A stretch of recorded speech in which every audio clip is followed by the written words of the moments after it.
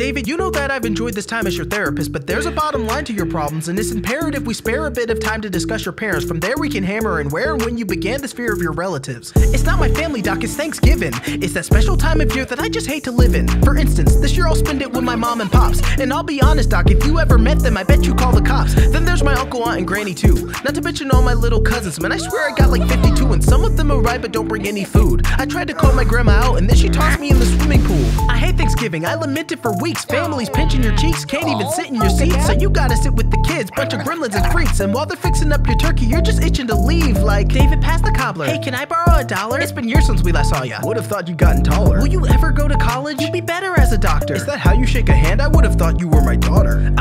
Every Thanksgiving I'm always made a fool. Honestly, the way you explained it, I probably hate it too. I don't even like to complain, but I'm in an angry mood. All I need is something to change or I'm finna break in two. Yeah, you know, I think we're gonna keep you in therapy.